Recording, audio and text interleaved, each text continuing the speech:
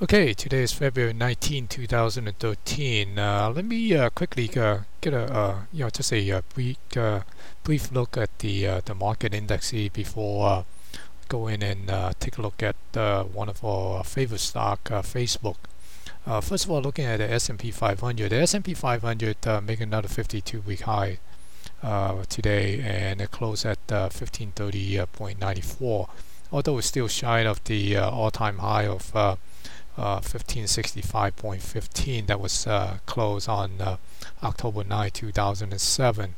But you can see we are still seeing continuing negative diversion on the MACD, while the price on the S&P continue to marching higher. But can argue about the price. If the market want to forge ahead, you basically just have to either move along with it, or you move to the sideline instead of fighting against it. So and we take a look at the Dow Jones 30 Industrial. The Dow Jones 30 is also on a 52-week closing high here at 14,035.70. Although it's not, some of the intraday high is higher than today's, but it's the close that we are interested in. And again, you can see that there's a negative MACD divergence there. And similarly on the Dow Jones Transportation, another all-time high. In matter of fact, it's not a just a 52-week high, because any new 52-week high right now is basically as a all-time high for the Dow Jones Transportation. Similarly, with the other two indexes, we are seeing negative MACD divergence. And then the Nasdaq 100, we did not get a 52-week high because of the some of the pressure been dragging by Apple. But it's getting up to this baseline here. We also see some slight negative diversion on the MACD. This could be continue to trend higher as the market, the rest of the market continue to move higher. And then the Russell 2000, again, the Russell 2000 is in the same boat as the Dow Jones Transportation. Any new 52-week high essentially is a new all-time high. So you can see it closes at another new all-time high at 932. And again, we're seeing a little bit of a negative MACD divergence. So those are the market indexes, and the theme is continue to march higher, even though a lot of people is anxiously waiting for a pullback. But the market will never be that accommodating, and as soon as these anxious bear give up, or the sideline dip buyer can just stand on the sideline, continue to watch prices forging higher and higher, they just have to dive in. Then that's when we most likely will see some sort of pullback once those market participants get sucked in. So with that said, let's go and take a look at Facebook. Here's the daily chart on the Facebook here, and I essentially have drawn a couple a price channel here, and also this 36 level that we sort of been watching for quite a while. And if I take out that let me take out this this line here, and you can see that we also have a sort of rising 50-day moving average, and the 20 EMA is coming down here. So we got a little confluence at this inflection point here, and you can see right now today the price seems to be moved back up above the 50-day moving average, and it's trying to break above this level here, this near this 29, 29.17, 29.20 area here. So I think there's a lot of people probably watching for a break above this, and probably re-enter. Essentially, it's bouncing off of this trend line here on the price channel. So if you're a little bit of aggressive trader, and or those that like to trade off of the support, bounce of support, today could be a good entry, at this point here. Or you could wait for a little breakout, the 29.20, and maybe a stop somewhere below this trend line here.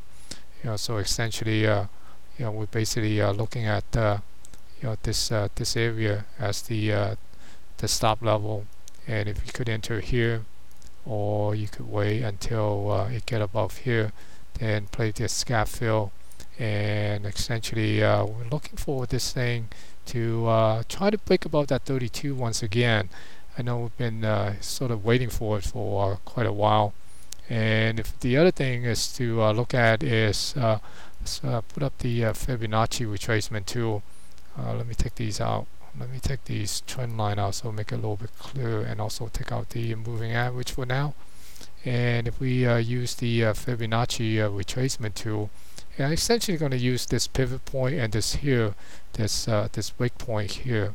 So if I get this and we extend this out, and you can see that the the price came up and sort of retraced back down to the 618 or the retracement level here. Essentially it's a 33% retracement or 38% retracement here, right, from the top. It's just that these level here, you can reverse it if you want to. It really doesn't matter, right? And depending on the tool, some of the tool that they have, these this would be 0, and this would be 100, and so forth. But again, it's basically is the sort of like a 1/3 retracement. And you can see that it came down here and then now start bouncing. If we see this price break above this 100% retracement, or the Fibonacci retracement at this 3250 level here, essentially this high, which is 3251, then if we looking at it sort of a symmetry move, essentially what we're saying is we're getting this move here. And if we take this major move and put it here, then essentially it will be 100%, right here this is 100%, and if we take 618 and add 100% to that, then it will be essentially up here this 161, right? So we'd be looking at somewhere around the 4188 or 42 level here, and essentially that would be one of the possibility if this time Facebook actually break above this level. So we're essentially playing for this, right? This break here, right? If we get up even just the price channel, coming up to the price channel, we probably would get this 36 level here at this 127. So that's the look of the Facebook for now, and certainly there's some possibility, but again we're seeing a slight price MACD negative divergence here, and maybe with this shakeout on this pullback, it probably resolve this thing. So we essentially have to see when the price break above the 3250. We want to see the MACD come up and at least get above this high here. Then that would give us a little bit more of a technical confirmation that this breakout is for real. But again, there is that underlying on the market that we're seeing a lot of those negative MACD diversion where the price keep on going up. Got to be beware that if the market decide to have a little pullback, a correction, and it could easily also influence and then take out, drag Facebook down along with it. So essentially, we just have to be careful and be aware of that. And if the those things drag this price down and get back down to the break this trend line and start breaking down to a 24, and the negative momentum start to build, we might want to just kind of wrap it up again and take a lump and wait for another day. I mean, these the trading game is essentially is a number game. So we just have to keep on looking for these setup, and if this time doesn't work out, maybe next time. So good luck to you.